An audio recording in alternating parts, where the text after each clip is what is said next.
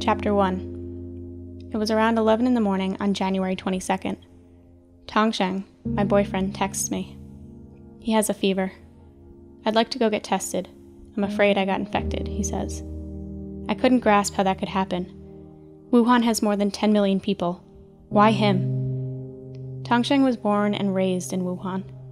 We've been together for 3 years. We had this huge dream. Make enough money to buy a house together. In the spring, when the cherry trees blossom in Wuhan, we're planning to do a photo book and choose a lucky day to get married. Chapter 2. Tongsheng went to the hospital. He told me that there are lots of people waiting, and he's been in line for a long time, but still far from grabbing a number. I asked him why he wouldn't just go to a different hospital, but he said they were all the same, that there are just too many people with a fever. From his description of things, I soon realized that what was happening in Wuhan was a catastrophe. I asked him what symptoms he had. He said he felt pain in his entire body, he had no energy, and had to vomit. Tongsheng didn't manage to get a number, and was feeling worse and worse, so we went back home. Chapter 3. I bought a ticket for January 24th, but soon after, I got a text about a refund. They've locked down Wuhan, and I can no longer get there. I realized that the epidemic is worse than I thought. Thankfully, Tongsheng told me that he's feeling better. His fever has gone down slightly, and he isn't feeling weak anymore. Hearing that he felt better made me very happy. It must be a regular flu. How could somebody like Tongsheng get infected after all? Chapter 4. Second day of Chinese New Year.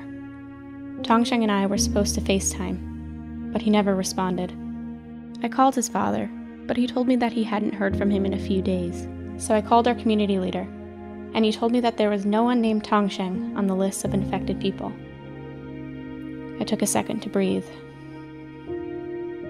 Then, he tells me that he found someone named Tongsheng on the list of potential infections. My heart collapses. Chapter 5. Tongsheng called me back in the afternoon. He went to the hospital again and was diagnosed with coronavirus. What worries me most is that, although he's in a hospital, the doctors put him under observation in the waiting room because his condition didn't seem serious enough and there were no beds available. Only patients who are no longer able to breathe are given a bed. Tongsheng kept reminding me that it wasn't the hospital's fault, that there were too many patients, not enough beds, and that the doctors had to give priority to those who were more seriously ill. Chapter 6. Fifth day of the Chinese New Year. Tongsheng video called me. He said he had something to tell me, and asked me please not to cry. He doesn't think he's going to make it. I cried throughout the entire call, seeing the man I love one step away from death without being able to grab him. I can hear the noise of my dreams shattering all at once. Our home, our wedding, and all our other dreams. Destroyed. Chapter 7. Tongsheng sent me a letter. He said it was meant for my future boyfriend, and that I would have to give it to him one day. When I opened it, my heart broke. This is what it said. When you'll see this letter, congratulations for being Nunu's new boyfriend. I envy you because you have my same talent. You've managed to be with a woman so beautiful. I'm going to tell you a few things that you should pay attention to. Keep them in mind. 1. Nunu is very stubborn. Sometimes she gets grumpy. You'll have to bear with her unconditionally. You'll have to protect her your whole life. 2. When she has a headache, right as it starts hurting, you have to take care of her. When I was around, I would massage her temples. Soon after, she would fall asleep, and the pain would stop. Take note of that. 3. Nunu has one flaw, which I tried to fix, but wasn't able to.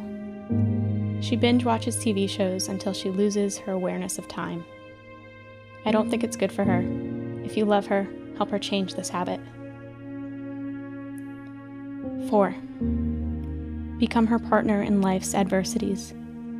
I wish you to respect each other and learn how to forgive. 5.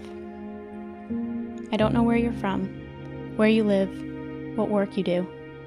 These things are not important. If you love Nunu like I love her, from the bottom of my heart, that is enough for me. Thank you for taking care of her. You have my blessing.